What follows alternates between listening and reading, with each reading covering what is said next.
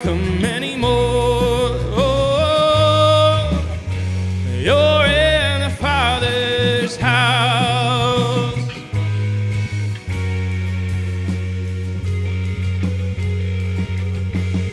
Arrival's not the end game.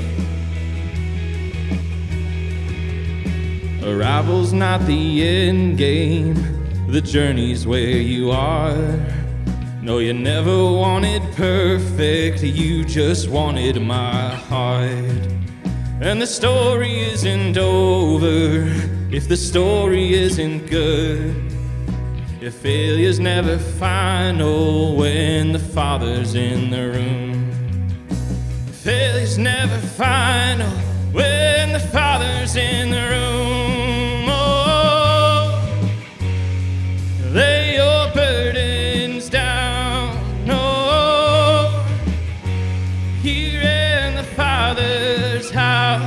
Check your shame at the door, 'cause it ain't welcome anymore.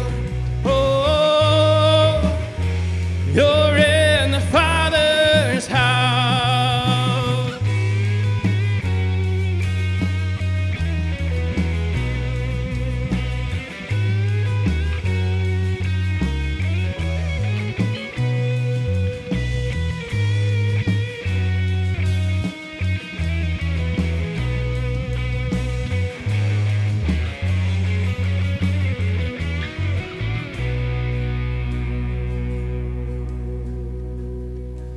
Prodigals come home, the helpless find home.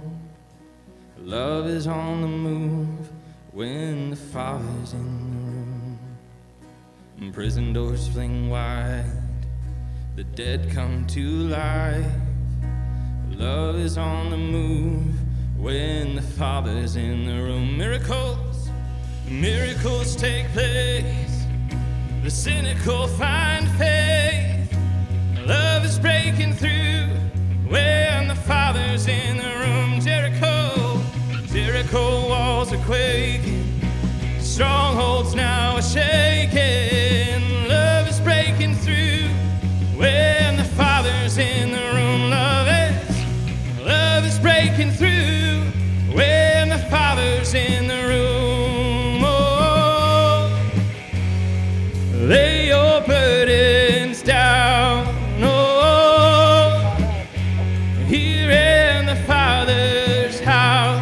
Check your shame at the door, 'cause it ain't welcome anymore.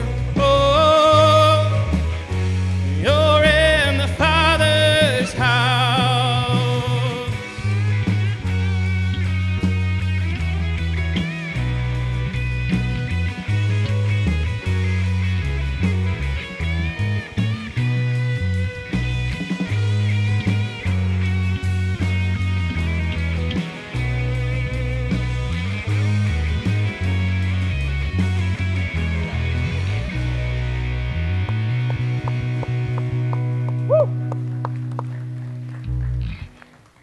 Awesome job. Thank you guys so much for getting us in the spirit so early. Welcome, everyone. You can have a seat for a moment. I'm going to share some announcements with you.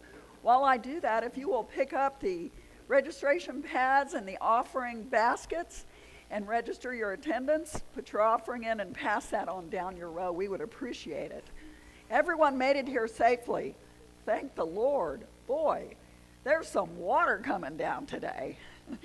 So we're glad that you're here. If you're worshiping with us online, we're also happy that you're joining us.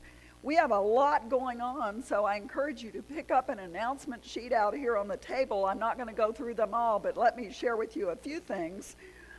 First of all, we, of course, have today's Communion Sunday, and we have our Bluebonnet Communion this afternoon. But communion is open to all.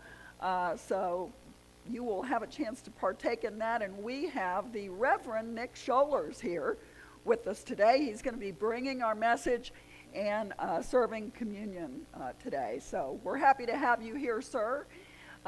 Reverend Scholars is area presiding elder. Along with David, they work together as a team, And so we are very blessed to have him here with us to bring a message. Also going on this week, we've got the East Texas Food Bank Ministry that is going to be working at 8:30 in the morning on Tuesday. We also have the Ruthless Elimination of Hurry Bible Study. David will be back for that. So if you've signed up for that, that does start this week. So be sure to show up at 2 o'clock. Also, we have Potluck with a Purpose on Wednesday at 5:30, and there is a theme. They are asking you to bring your favorite decorations. A few of my favorite things is the theme. So bring your decorations to decorate a table. Also, of course, if you'll bring some canned goods to share with the Mission House, that is our purpose, to benefit others while we gather together in fellowship. We've also got our youth and children's fundraiser. Listen, this is really important. It's next Sunday on Mother's Day. They're going to be selling baked goods, and all the proceeds are going to help them go to camp, raise money for them to go to camp. So you can help in a couple of ways. One, you can make sure that all of their baked goods are sold out, that you buy them all. Two, if you can donate baked goods for them to sell, they would love that as well. And if you have any questions about that, Miss Allison is here, and she's kind of heading that up, so you can talk to her. But please be sure and bring some extra money, cash, next Sunday so that you can help these kiddos go to camp. There you go. Checks, Venmo, no credit cards? Checks, Venmo, or cash. So that'll be great. Mitch and Barrel for May, we are benefiting the Church Under the Bridge. And so we're asking you to bring several different items, things like bug spray, sunscreen, batteries. You see some snacks there, bottled water. All of those things, if you'll bring those the month of May and put those in the mission barrel, this is such a great ministry. They help those who are really, really down, homeless, people who are in extreme need. So anything that you can do to help, we would appreciate.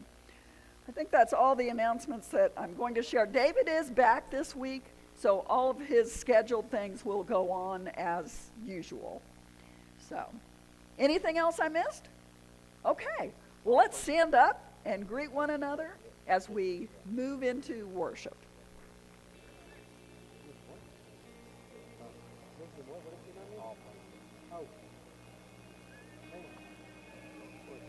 Coach.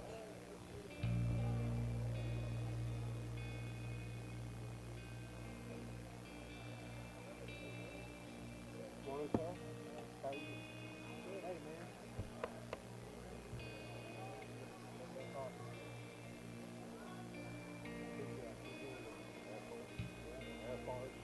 Yeah, I know. That's what. I was just wanting to ask you. What do you mean he's doing like that's kind of that's what we have to do. Yeah, I think it's probably good? Yeah, I'm going to pull these lights down and get everybody to see it. Get them all the way out, that was really good.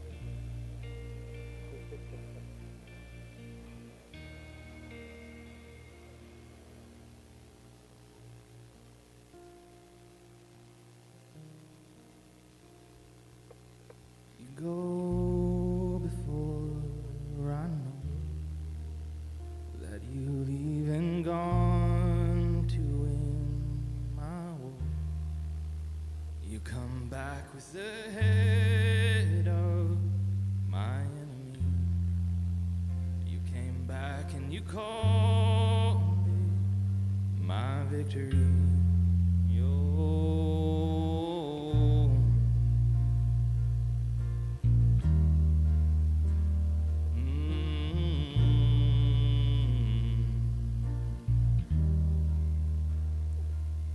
You go before I know that you've even gone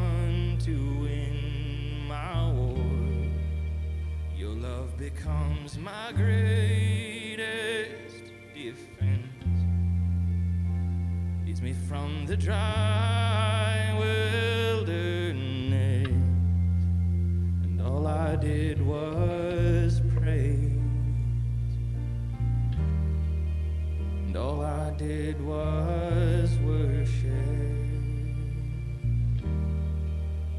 All I did was bow down, and all I did was stay still.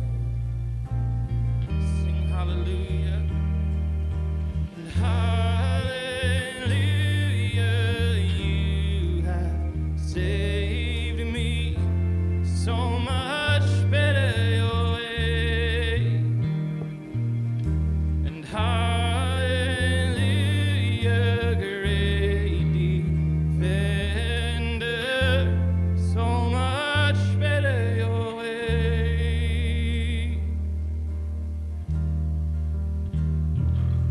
You know before I do where my heart can seek to find your truth. Your mercy is the shade I'm living in. You restore my faith and hope again. And all I did was praise, and all I did was worship you. All I did was bow down, and all I did was stay still. Hallelujah, hallelujah,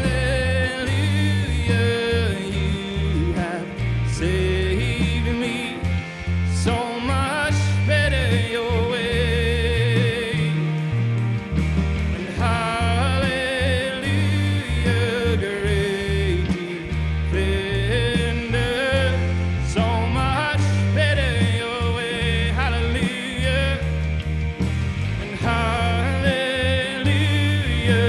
you have saved me so much better your way, and hallelujah, great defender, so much better your way.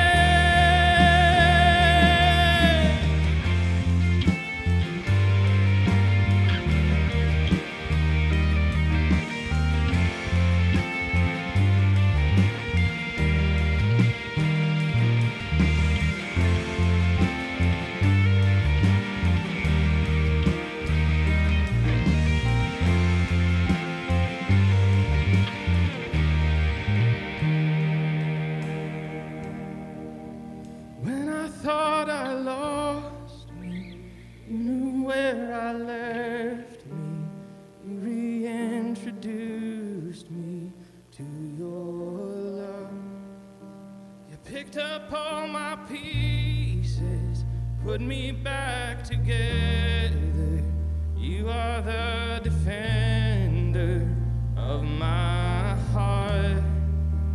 When I thought I lost me, you knew where I left me. You reintroduced me to your love. Picked up all my pieces, you put me back together, 'cause you are the defender of my heart.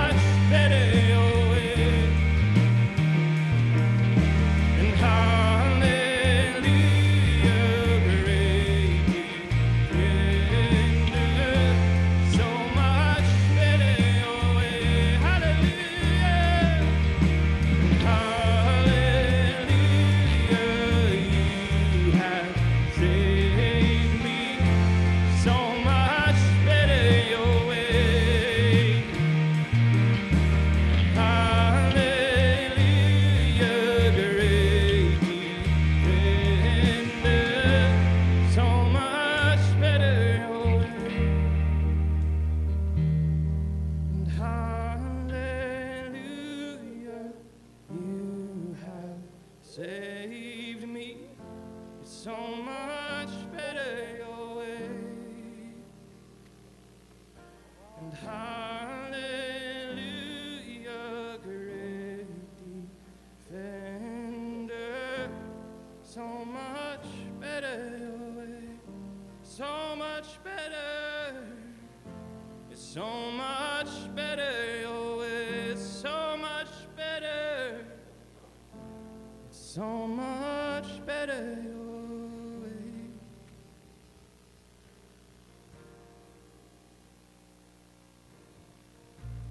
Son of David, don't pass me by.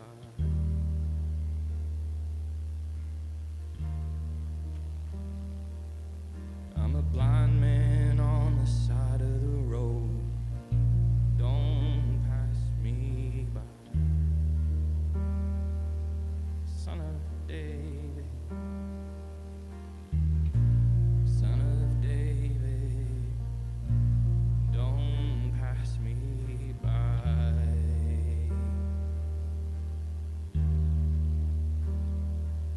'Cause I'm a woman getting lost in the crowd. Don't pass me by. Son of David, Son of David, don't pass me by.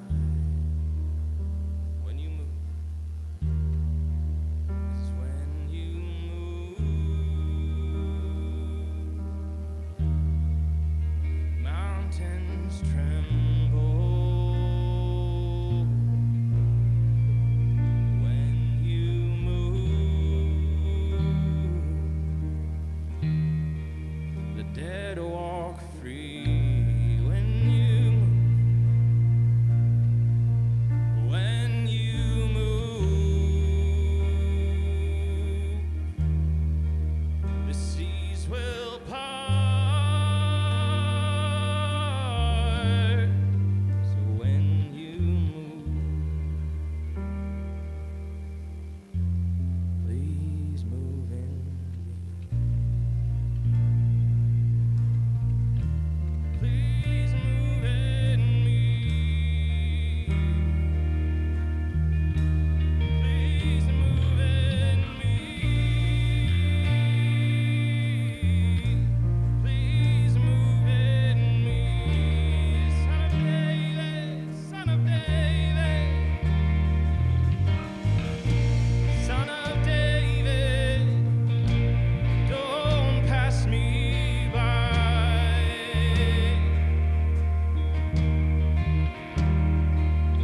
I'm a sinner climbing up in a tree just to see your eyes. Son of David, Son of David, don't pass me by.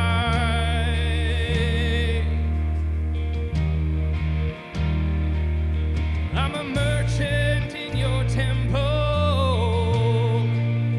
selling sacrifice. Son of David, Son of David, don't pass me by. 'Cause when you move,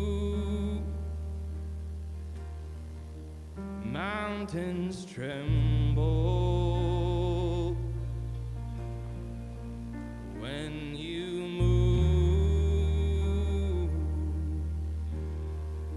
the dead walk free. When you move, oh, the seas will part. So when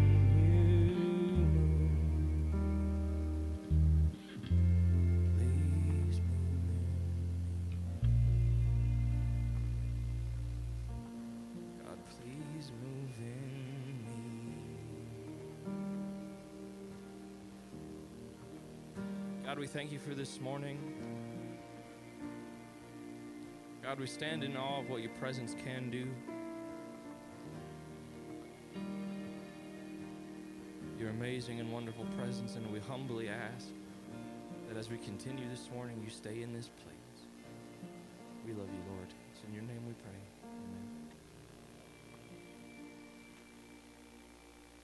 You may be seated.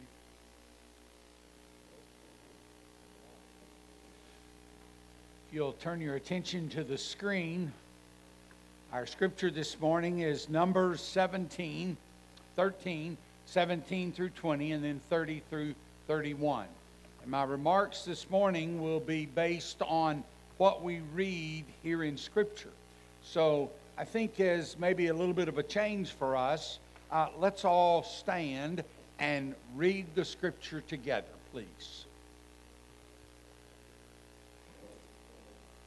Then Moses sent them to spy out the land of Canaan, and said to them, "Go up this way into the south, and go up to the mountains, and see what the land is like, whether the people who dwell in it are strong or weak, few or many, whether the land they dwell in is good or bad, whether the cities they inhabit are like camps or strongholds, whether the land is rich or poor, and whether there are forests there or not. Be of good courage, and bring some of the fruit of the land." Now the time was the season of the first ripe grapes. Then Caleb quieted the people before Moses and said, "Let us go up at once to take possession, for we are well able to overcome it." But the men who had gone up with him said, "We are not able to go up against the people, for they are stronger than we." You may be seated.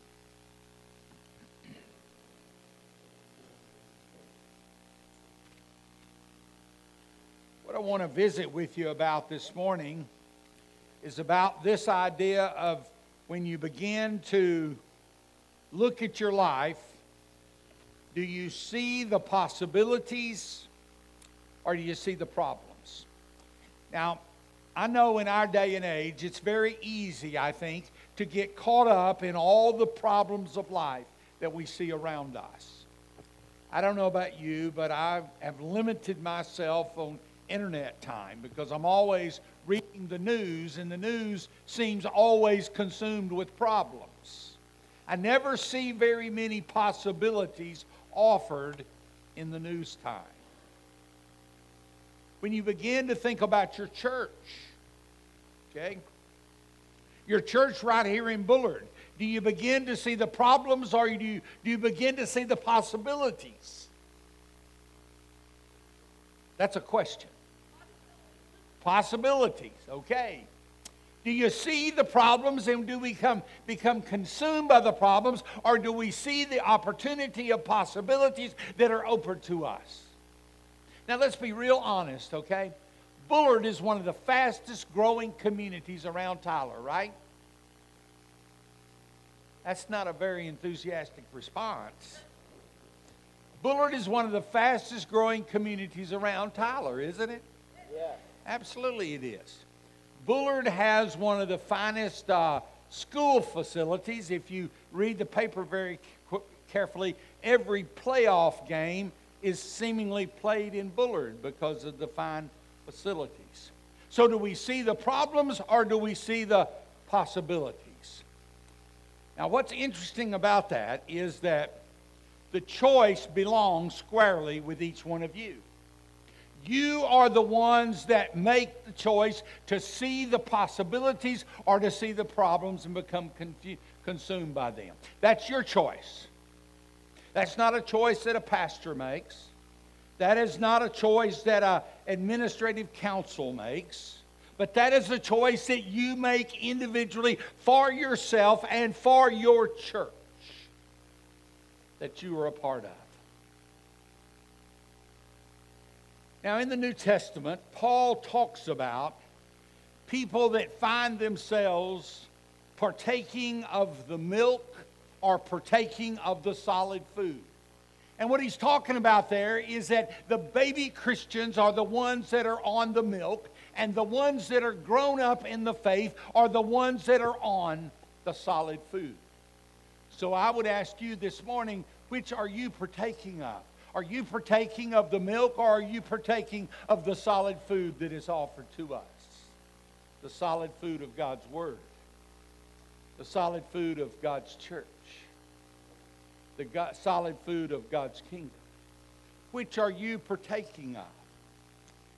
And what the Bible teaches us very clearly is that if we are going to see the possibilities, we have to be the people that are partaking of the solid food. We can no longer take just the milk.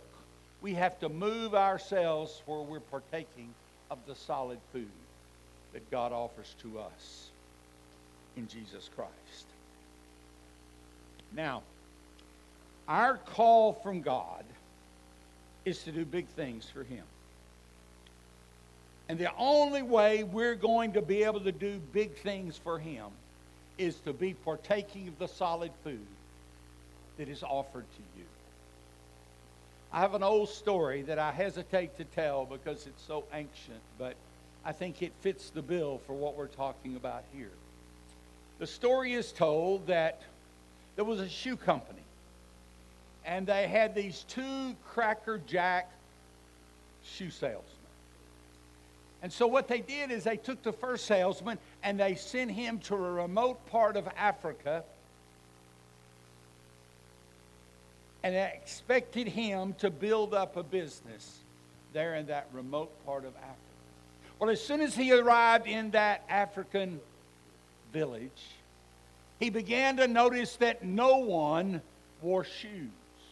So he sent a telegram back to his home company and said, there are no possibilities here. No one wears shoes. So they brought him back to the main office, and they sent their other Cracker Jack salesman over there to that same area. And that salesman got there and was there just a few days and began to notice that no one wore shoes. He sent back an order to the main company and said, the possibilities are unlimited. No one wears shoes here. And he said, stand by for further orders. Now, which one saw the possibilities? The second one. Which one saw the problems? The first one. And where do we find ourselves in that story? Do we find ourselves as the Cracker Jack second salesman?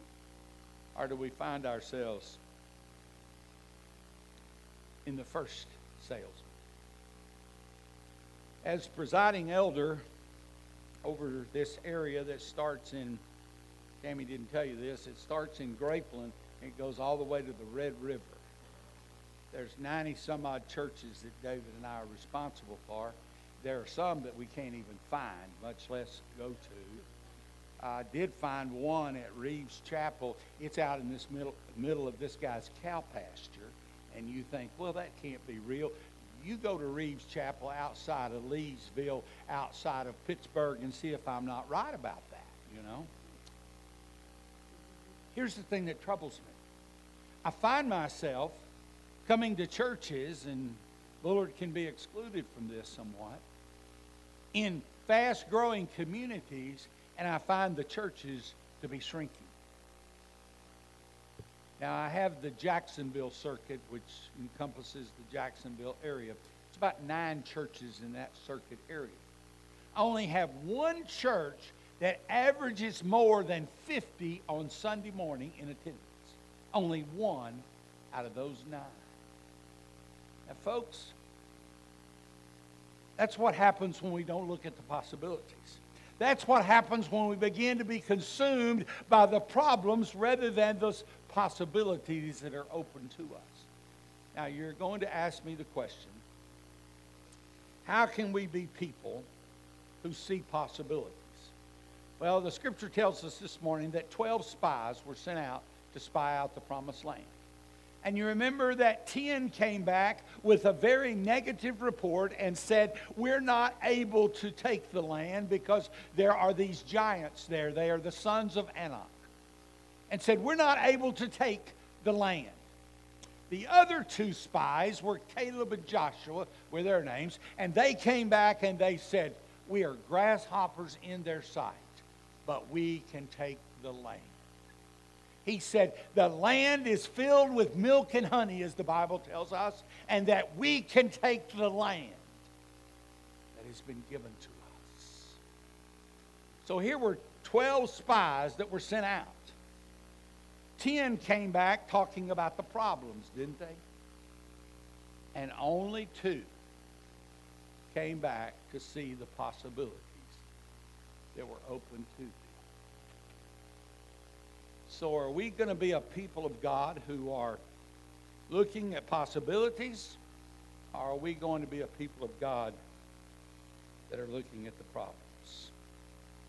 Now, the question comes up, how is it that we become people that look at the possibilities? The very first thing that must happen if you're going to see the possibilities in life and in church life, you have to have a vision.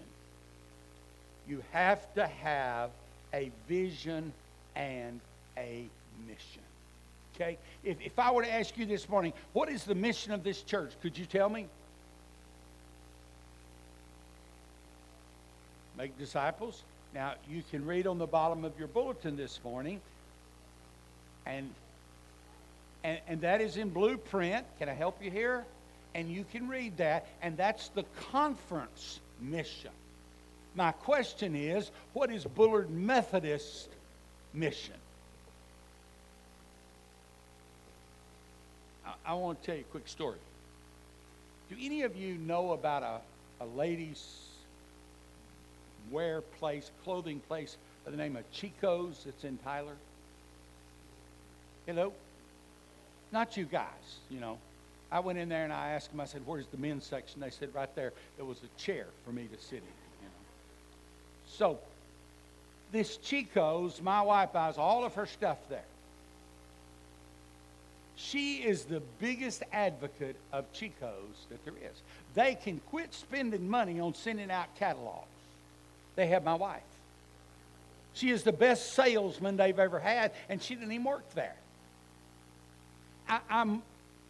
She understands the mission of that place. It sells these nice clothes. And for a long time, she orders them too. And for a long time, I thought that when the UPS guy came, that stuff came free. I've discovered that's not free. I saw my credit card. Am I that slow? Yeah. It's not free. That stuff costs money. But she's a very big advocate of that place. We hardly ever come into Tyler without going by there to take a look at what's new and what's there. So my question for you this morning is, do you know the mission of your church? Do you have a mission here in Bullard, Texas? And if you're going to see the possibilities, you're going to have to have. You're going to have a vision. You're going to have to have a mission. You're going to have a purpose for what this church is all about. For instance, if this church didn't exist, what would be missing in this community? That may be your purpose. That may be your purpose to fulfill here in this community. And if you're going to see the possibilities, you're going to have a sense of mission. And you've got to embrace it. You've got to know it. You've got to be able to speak it. When I was called in the ministry 142 years ago, that's how long it was, you know. Because I'm 104 now, so, you know. I was called to help people. I was called to help people. It was that simple. And I've tried to stay true to that throughout all these years of doing ministry. My question for you is, what is your purpose as a believer in Jesus Christ? What is your mission as a believer in Jesus Christ?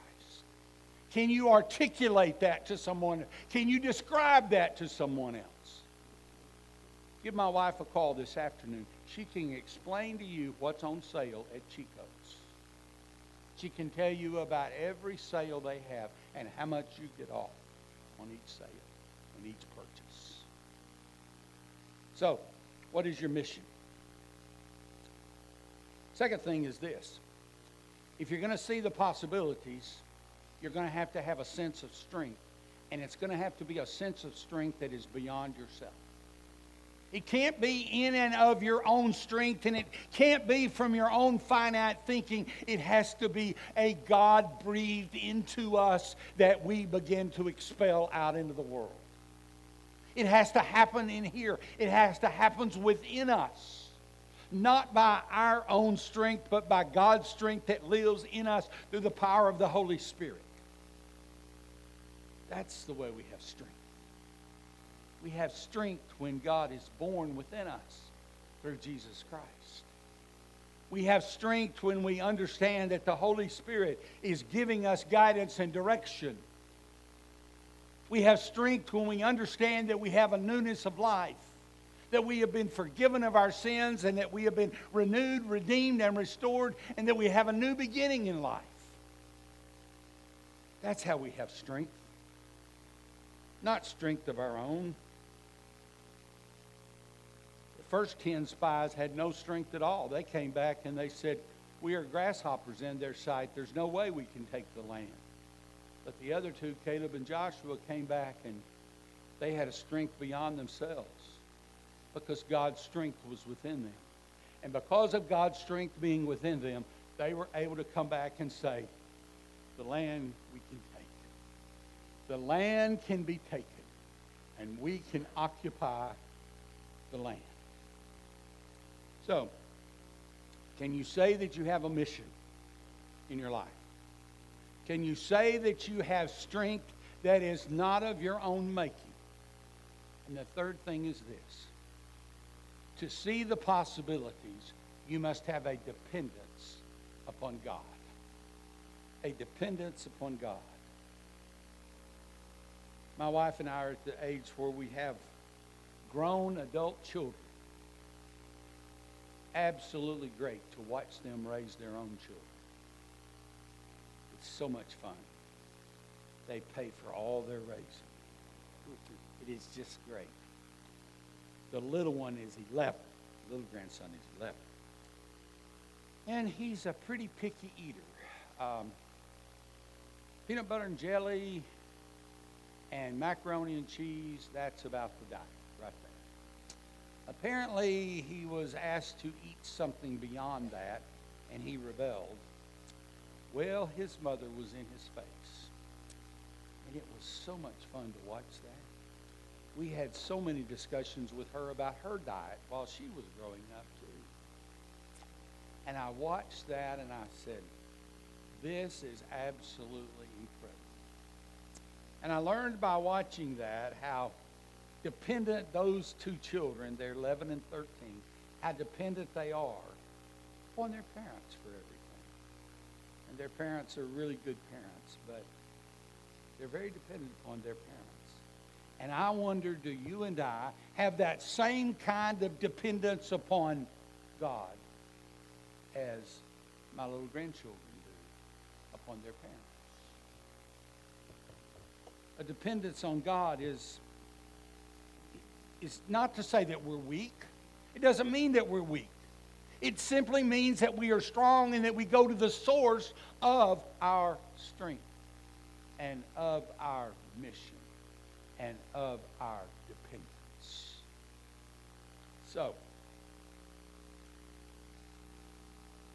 do you have a dependence upon the God who made us and who redeems us and who restores us? So, I pose the question to you again. In your life, do you see the problems or do you see the possibilities? In your church, do you see the problems or do you see the possibilities? That's the question that is offered to us this morning. And that is a question that you and I can answer for ourselves. We can have our own mission. We can have our own strength from God. And we can have a dependence upon Him. When you see life, do you see the problems or do you see the possibilities? Let's pray together. Oh Lord our God, we thank you that you live and reign in each one of us. And because you live and reign in each one of us, we can have a purpose. We can have a mission to fulfill. We pray, O Lord, that you might give us the strength which is beyond our strength. And you might give us a total and complete dependence upon you and upon you alone, so that we might fulfill the calling that you have made upon our lives. For this we pray in Jesus' name. Amen.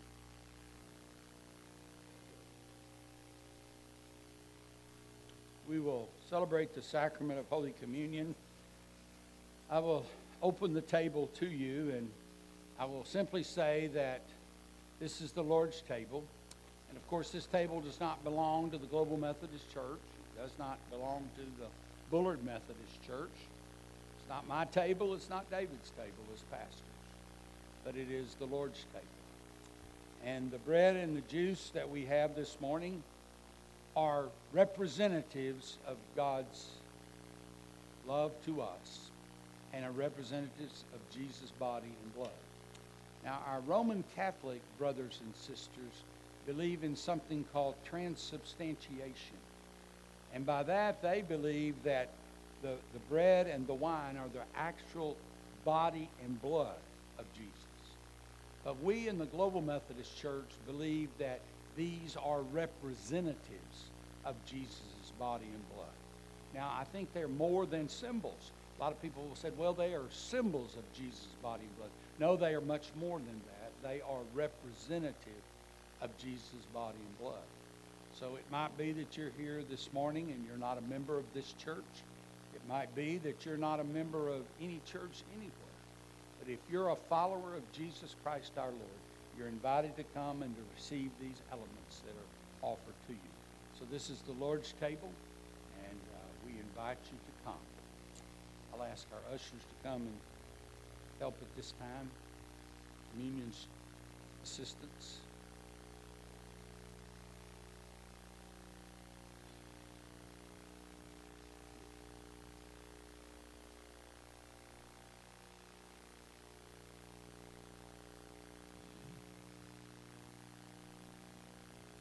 This is the body of Christ, given for you and for many, for the forgiveness of sins. This is the blood of Christ, given for you and for many, for the forgiveness of sins. Now let us bow for a few moments of silent meditation as we confess our sins and our shortcomings unto God, knowing that we are about to be forgiven and we are about to be renewed by the partaking of his body and of his blood.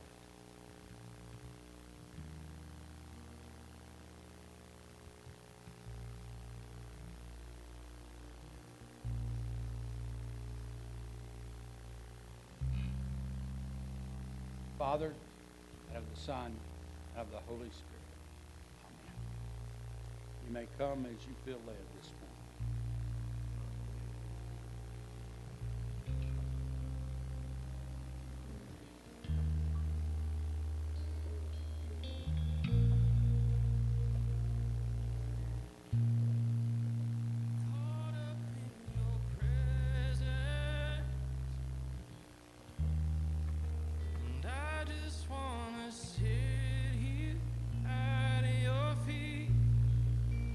Caught up in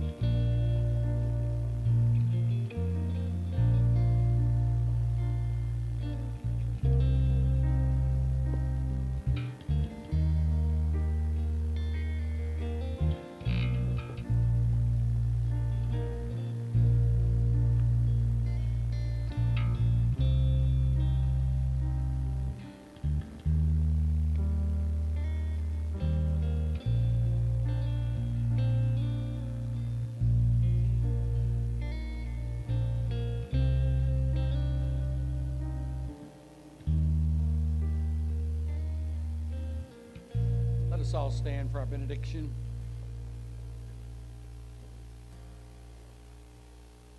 And now, with the blessing of God Almighty, Father, Son, and the Holy Spirit, be with you both now and forevermore. Amen. Good morning. God bless you. Shake hands and be friendly.